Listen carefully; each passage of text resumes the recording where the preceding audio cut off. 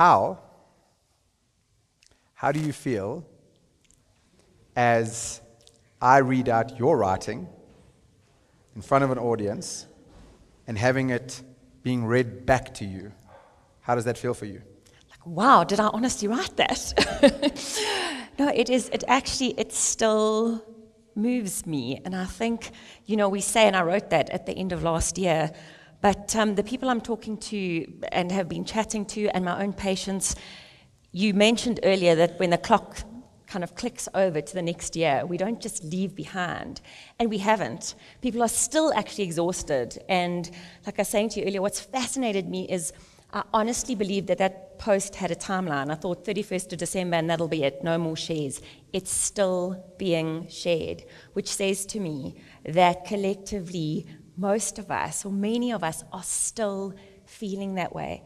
And I think that, and as I said then, and I still hold on to this belief so passionately, is that we have to begin with understanding the space that we're in, because only when we understand can we have compassion. And that's what we need for healing. We need compassion on ourselves, and then, of course, we can move it and have compassion on others. It's a great answer, and I want to follow on from that with how you're viewing the current mental health landscape, not only in South Africa, around the world. I had a great time with you today in that you landed in Joburg this morning, and we spent these long patches driving together, and so we had endless chats about this topic. But how would you surmise where we stand on the spectrum across the board around mental health?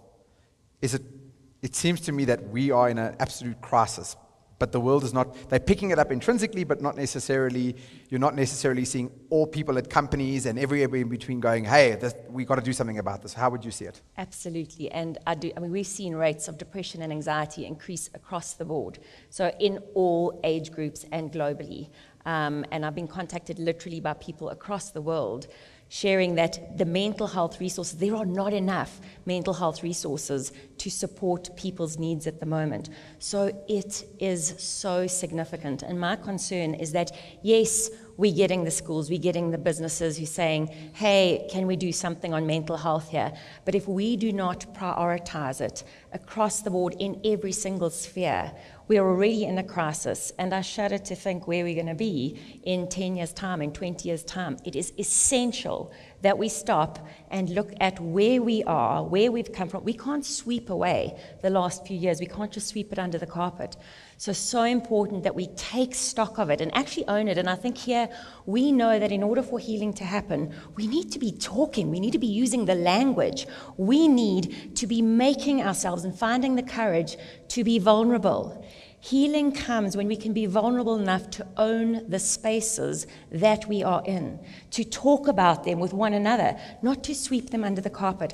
I always kind of have a visual analogy in my head with the more we sweep, and I think we're tending to do that because of this hamster wheel that actually I think has gotten even faster this year than it was last year. But the more we sweep, you keep sweeping under a rug, eventually there's a mountain and you're going to trip on it, and it becomes harder and harder to get up the bigger that mountain is. Are you feeling that? Or am I the only asshole? How do we uncliche, if that's a word, mental health? Right, because these terms get thrown around. I have a happiness workshop. You and I have been talking about this. So I see it especially with men, as an example. For the duration of most of the happiness workshop, the ratio of men to women in that workshop that attend is almost like 80-20 to females. When I ask my own friends, for example, to come by, you just see that like, it's almost like either the answer is, I don't want feelings, what's that? Or just, I don't need it. So how do you think, Naomi, that we go around getting the masses, and especially men in this case, to actually get to that vulnerability, so to speak? I think I've been encouraged because recently I've seen more and more men attending my workshops, my parenting, and I also think it goes right back to parenting. We've got to look at how are we raising our boys. That traditional way of raising them was boys don't cry. That's absolute rubbish. As human beings, we need to know, and we need to be raising kids in homes where they are safe to express Absolutely any emotion. Emotions are so important. Otherwise, the result is, of course, depression and anxiety. And so many of the older teens, the adults that I work with who've been raised in homes where emotions have not been expressed, haven't been allowed, or have been punished, are depressed and anxious. So we really need to be, and I think the more that we are brave enough to have this event is just awesome because it's a conversation where we can all just own and honestly and authentically own the spaces that we're in. Not pretend everything's fine. Not, you know what we also see, and I think we all seeing it, is this rush to kind of move ahead, forget what was, and it's all fine. We need to focus forward. Absolutely, we need to focus forward. But as human beings, unless we can weave into our lives what has been, and actually be courageous enough to stand up, all of us, men, women, and say how it was and how we're feeling and the impact that it has had on us, well, we can't move forward. And unfortunately, we see that so many people only look for help and own it when they've actually already broken. It doesn't have to get to that point. And that's, again, if we're looking at tonight leaving here, and our hope, my hope, is that you'll leave here feeling more empowered through both of these talks. That it begins by just standing up and going, this is how I'm feeling. And it's okay, because this isn't a woman way to feel or female way to feel. This is a human. It's part of our humanity, and it's beautiful. And it's how we really begin to heal, is just by being courageous enough to stand up and own our spaces. Hey? I did ask, and you delivered. I particularly agree with you here, is that I'm noticing in my own life, with my friends, even with me, is that at a point we wait until everything is fully broken. And we've got some broken stories in our head running already that, for example, if you start working on your mental health, you're admitting total defeat, as opposed to becoming a better version of yourself. And, something that stuck with me a few years ago, it actually related to being a business coach, a guy that I was working with. He said to me, the best tennis player in the world has a coach. It's not because he's a shit tennis player. It's because he wants to get better. And if the best can have a whole coaching staff around them, why are we looking down on anything from therapy, chats like this? We don't, when I run the happiness workshop, people come to me and they go, especially the guys, they're like, but I'm already happy. I'm like, so you've reached the pinnacle of happiness? There's nothing more to learn? And I think that as you talk about, making this conversation more okay and less cliched, so that we don't have to see it as, oh, I'm hopefully broken and now I'm starting. So I want to put this to you. If I come to you today and I say to you, Naomi, I've read your post there. Where do I start? Help me run through almost a guide, if I can. And I want to let you kind of take center stage here, right? Because I want the audience to get as much out of the next 20 minutes or so as possible. So maybe if you could just start sharing some of the pointers and the things that you're thinking about in terms of how do we elevate ourselves mentally and emotionally from the space that we're currently in or we've been over the last 3 years. Wow, there's a whole lot of info there. Sure, I think to begin with is absolutely to relook at, as you said, let's just relook at mental health. We know, and there's just so much research that kind of confirms this, but when are we our best selves? When our mental health is where it should be. When do kids perform the best at school? In sporting, academically, it's when their mental health is in a good space. When do businesses actually do the best? It's not when their staff are falling to pieces and working like dogs without looking after. It's when they're looking after their mental health. So again, just so important while we relook at this. But I think so there's a couple of, I'm just going to put the first one out there. I think we should all be having pajama days, quite frankly, because I don't think that we and that is really just, I don't want to even use the word mental health days, but days where we just can kind of say, I'm stopping, I'm taking a pause, I'm stepping off this hamster wheel, because we don't breathe enough. Now, even from a neurological perspective, we know that in times of trauma, in times of stress, we need to get back to homeostasis. And one of the fastest ways to get back to homeostasis is actually by oxygenating the body. But most of the time, because we live in such a high-stressed pace, it's go, go, go, it's crisis, it's load shedding, it's a water cut, it's this breaks, that actually we're constantly in the state of hyperarousal. And by stopping, and this is I think that we should be setting our phone, I mean, we all carry the things, let's really utilize them for our mental health. Every couple of hours, setting an alarm that goes off just to check in with where we are at in our bodies, and actually to focus, am I breathing okay? Because most of the time, if you check, your breathing's probably pretty shallow. So that's just really something that is so simple, but I think so powerful that we need to be doing.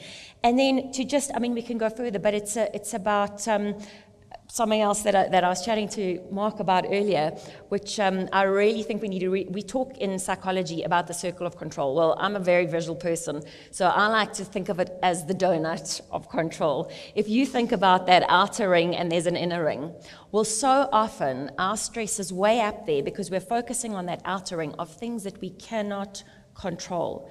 They're out of our control. What the government is doing, the load shedding schedules, what the other driver at the traffic light is doing. The only things that we can control, and when our freedom comes in, is when we can let go of that outer ring and really refocus on what is in my circle of control, which is exactly what you were saying earlier.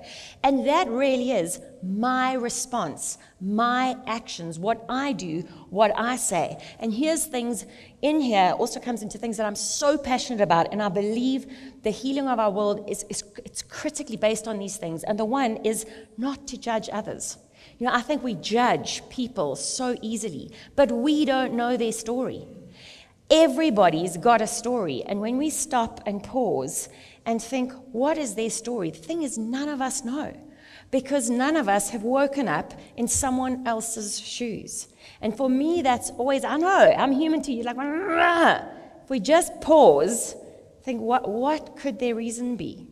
There's always a valid reason. Even the angriness, and I did a post on it a while ago, I called it sangry. This was kind of a discussion that came up with my 10-year-old and I. But I believe that we're living in a world that is very angry at the moment, understandably, because at the core of, anger is the only human emotion that is not what it is. It's the layered. I call it the onion emotion. Anger is that outer emotion, that it is the defense against vulnerability. It keeps people away from us when we're feeling really, really vulnerable. But underneath it, when we start peeling off those layers, we get sadness, we get pain, we get fear of rejection, we get other emotions. At the core is always disempowerment. So when we can reframe other people's anger like that, and anybody else's responses, just at the core so often is disempowerment. And the other thing that I believe that is in every single one of our potential to do is kindness. It's the smallest acts of kindness that have the most powerful impact. It's things like greeting the cashier, like speaking to the petrol attendant and just finding out how their day was. It's those small things. And by the way, when we talk about, and Wayne, I think he's going to just blow your mind with what he's got to say, but talk about things that we can do. We know that from a helping perspective, when we are feeling so disempowered, and the essence of trauma, as we've just all experienced, is disempowerment at the core of it. Trauma disconnects us from ourselves and from one another. So really looking at how do we re-empower ourselves. And it's in the small, small ways. And by helping others, we actually empower ourselves. We know that there's something called a helper's high. Actually, that neurologically you get more of a kickoff when you help someone else, actually, than they get. And obviously, that's not why we help. But isn't that awesome to know that even physiologically, the changes are happening? The proof is there of where healing actually comes from. And this kind of stuff, it excites me because it's so doable. And we can see it, and I love it. You said something to me in the car that really hit a spot for me about inaccessibility. Would you give them some context? Because I thought that was just, it's like such a small thing that's so powerful. I think, I was saying to Mark that, I get a lot of people who will say to me, why are you away so often? And I say, because that is the only time that in my line of work, I'm actually inaccessible. And if we think about the stress on all of us, one of the problems with our beautifully modern and technologically savvy world is that we are constantly accessible 24/7. And there's the expectation from everyone else that we are accessible. That puts a huge amount of stress and then anxiety. So even if you take kind of an hour and just go to gym or go have a quiet lunch lunch, you know that there's people who are going to be wondering why you weren't accessible during that time. And I think another really important part of our own mental health and looking after ourselves is that we boundary and strictly boundary times of inaccessibility and not feel guilty for them.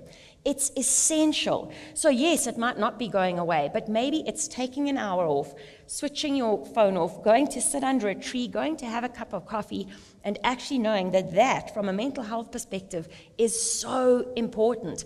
Finding inaccessibility in a world that is constantly demanding our accessibility.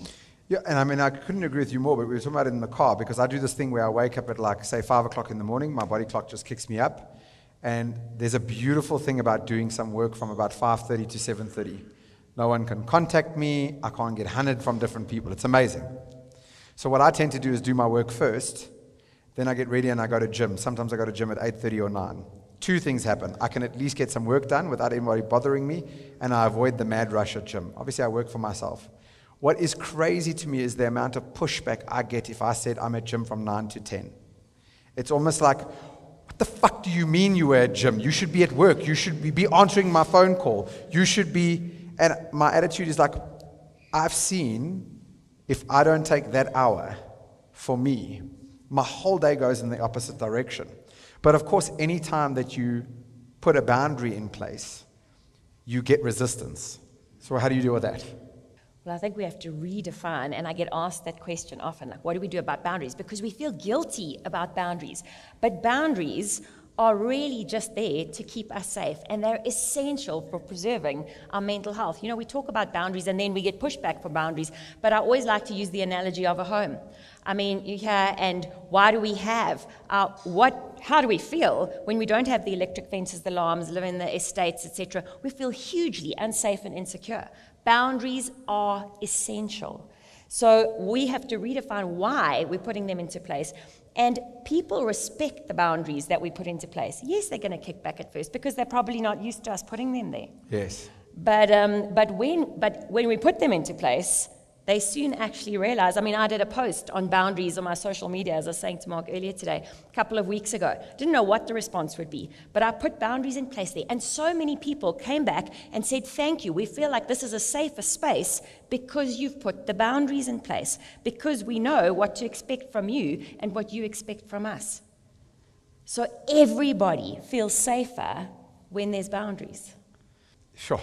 It's when you said electric fences and alarms, and it's kind of the equivalent of we feel safer when we have that, the boundary walls of the home. It's for safety. One of the things that I've been speaking about in my happiness workshop for a long time, but it's easy to talk about, hard to do, is, I guess there's no other way to put it, learning to choose to not give a fuck what certain people think. Because I'm convinced that half of the issue that we're facing is simply that we want to be loved, accepted, valued, and respected by everyone. But you can't have that at the same time as putting up these boundaries. And so we almost feel pushed away by people when they're not liking us. So we will make ourselves largely unhappy by chasing after the affections and attention of people, all people, and then find ourselves unhappy. Are you seeing that in your practice? Are you seeing that right now? In other words, how do people figure out, beyond putting boundaries up, how to be okay with people not being okay with those boundaries or not being liked by everybody? What advice would you give to people who are particularly, I've had it my whole life, up until recently, where I really crave people liking me. And so I find myself being down in the dumps at times when I get a lot of flack online or what have you. So I think there's so much more to this, and interestingly, I don't do a whole day workshop on happiness, but I do an hour talk on it. And one of the things that we discuss is, yes, what so many, we see it especially, I think, with women and with teen girls, is this, and I think social media has a big part to play here. We scroll through, and I say to people, pick up your phones, go through the people that you follow. Just go through, and I give them like 2 minutes. And I say, okay, how are you feeling? And most often, they're left feeling not good enough. Why? Because they've seen what other people have put on. But what do we, and this is why I go back to my absolute passion about we need to be being authentic and real. which is why, okay, my tech skills are not good, but so often there's like no filters, there's nothing. This is just me as I am. And I post about my stuff-ups in life, in parenting. Why? Because that's real. We compare ourselves as human beings to what is not real. Why? People are putting up their just saloned looks, their filtered looks, their perfect life. And I've seen this in my practice, and I remember years ago, I remember seeing a couple. They were on the verge of divorce and walked out of my office. The next day on social media, there was a picture of them that the wife had posted, "Oh, my darling, I love you forever." And I thought, that's exactly it. But this is what we are all exposed to. This picture on social media that is not reality. It's like the tip of the iceberg that doesn't exist. Here's the thing, and that's why we also need to be just owning our spaces, because perfection does not exist anywhere. It doesn't, but we compare ourselves, and then we're like, oh, I'm not good enough. And the more real we are, the more we just, I think the better we feel about ourselves, own our space, and are okay to not be okay in any form, the more confident we are, the more we can put our real selves out there and kind of move beyond that. And I remember hearing and actually chatting to a colleague of mine, it was years ago, and I've never forgotten this, and she just said, you know what, like stick in your lane. And I kind of again use the visual analogy of put those horse blinkers on, focus on you and what you're doing and what you're putting out there into the world. That is what counts. We get so distracted from actually everything about what we can be doing, how we can be helping others, the impact that we can make in the world. We get so distracted when we start worrying about everyone else's opinions. What am I missing here, Naomi? In the last few months, I have just been feeling just so overwhelmed, which is what made me resonate with your post. I feel like if it's not corporate issues, if it's not load shedding, then I have water. I don't have water at home. Then I get a high water bill when I don't have water at home. Then staff are sick, and now I'm under pressure. Then a corporate's not paying me on time. So what I'm getting at is that there's these, it feels to me at times, even for me, that there are these punches coming my way just for being South African. And I don't think I'm alone. And it does. It's that wearing down. There are days, honestly, where I just sit here and I want to pull my fucking hair out. So, and I got a lot of hair. So it'll take a while. Lucky you. So I'm trying to figure out these steps, right? And I know it's almost cruel to give someone like half an hour and then make them give this highlights package. But what am I missing? What are they missing that they need to hear from you tonight? Even 2 or 3 things outside of what you've said, that when they walk out of here tonight or tomorrow morning when they wake up and they're thinking about it, what are those things? I think firstly what you mentioned is you feel so frustrated. You've got to just let yourself feel that way. And that's kind of what we also touched on, is that I think sometimes we feel these huge, overwhelming emotions and we're like, no, I shouldn't be feeling this, like snap out of it. Actually, emotions, I like to think of them, they're just waves. Just embrace what comes. And by the way, even from a neurological perspective, we know that by owning it and by naming it and going, okay, this is how I'm feeling right now, it actually shifts the space in our brains, where it's from this intense feeling to more being able to process our emotions rationally. So actually just to own it. I know a simple example here is in the car, and I've actually, because I'm teaching my kids to do this too, but we know the drivers in South Africa, and I get stuck behind someone or someone's like, it's not that I don't feel it, but I'll actually verbalize it. So I'll say out loud, I'm feeling so frustrated right now. And I'm going to do my regulated breathing. I'm trying to teach my kids about regulation and dysregulation. And even my little one, she gets it confused sometimes, but she's got it. And she said to me the other day, Mom, are you trying to dysregulate? She actually meant regulate. I said, no, love, I'm trying to regulate.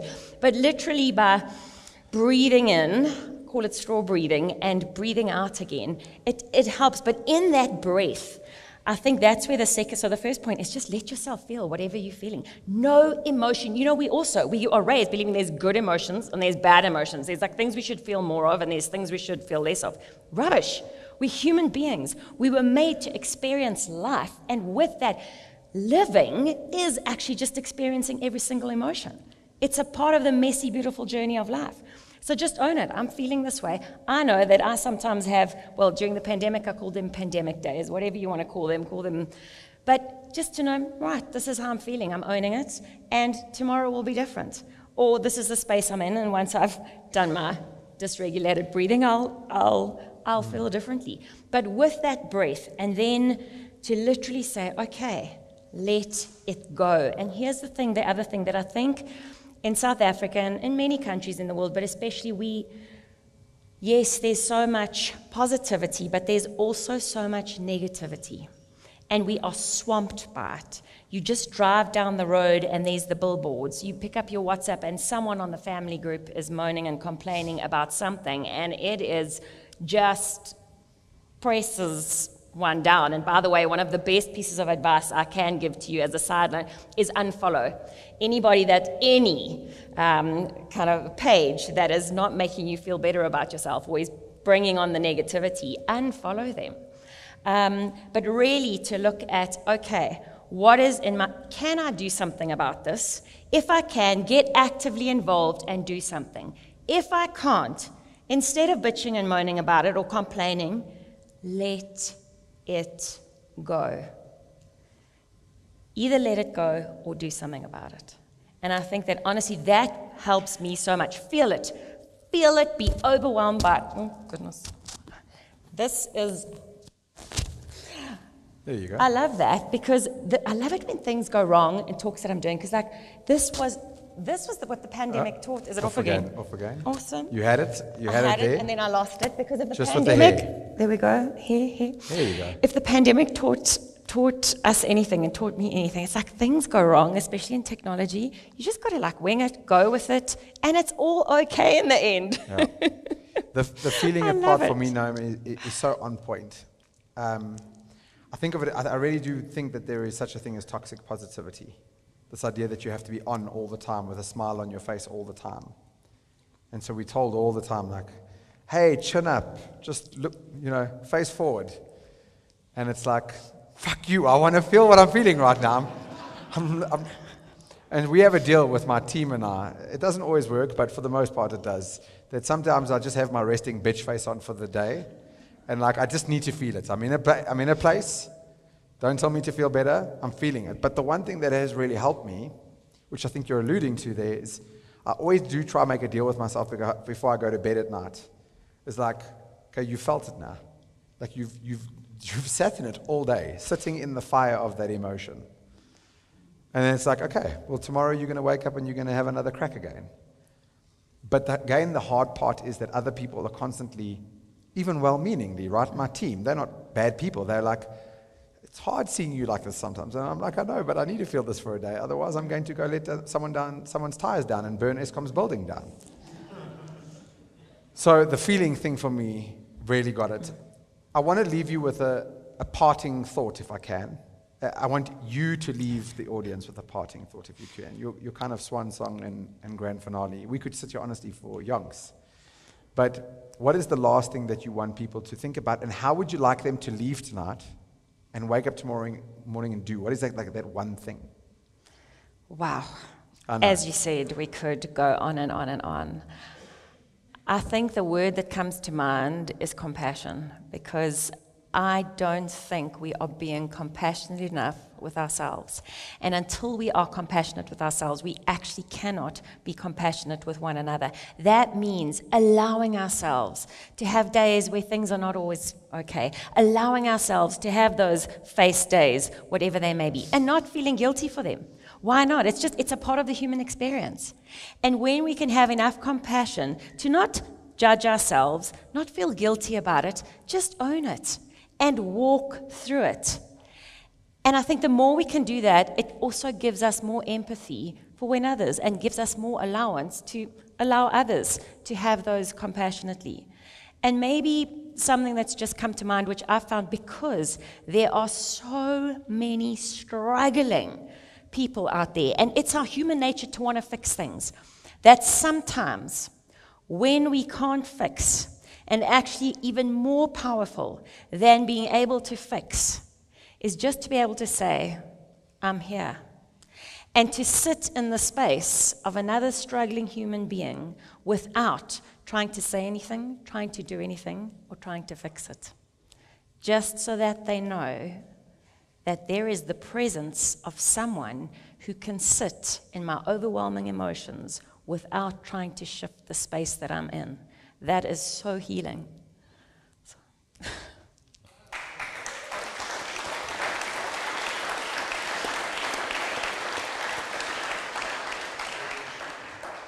I want to just say thank you. From the very first day that we met digitally, you were compassionate. A funny thing happened. Nicola sent me that link to your post. And I come from a digital marketing background. And so what I do with a lot of these posts is that I took your writing, for example, that day, and I shared it on my Facebook profile, and I put written by Naomi Holdt at the bottom. And I cleaned it up a bit in my formatting and put a different picture. And what happened was that a lot of people thought I wrote it, because they don't read. And normally this would not be an issue, because you would put a post up and like it would get a few likes and that would be over, right? It wouldn't be. But then this post took on a life of its own on my Facebook page. And then I started getting attacked by people. And then the first thing I actually thought about was like, fuck, now she's going to think that I'm trying to steal her work. Yeah. And so I reached out to you and I was like, I'm so sorry. I didn't think this was going to go anywhere. Like, I just posted this. And you were nothing but kind. And then we hopped on a Zoom call. And we got speaking, and I said, but really, this post of yours really resonated with me. And I've got this event, and would you be interested? And you were. And then I was having a little bit of a meltdown for the first 2 weeks of the year, and I went a touch silent on you, and you were just compassionate. And then you flew in here. You took the time to be here. The reason we can run this as a free event is because Naomi didn't charge us to be here. She gave of her time. And not just of her time to be here tonight, but she flew in this morning, and she's here to share. And I feel that that's you living your compassion.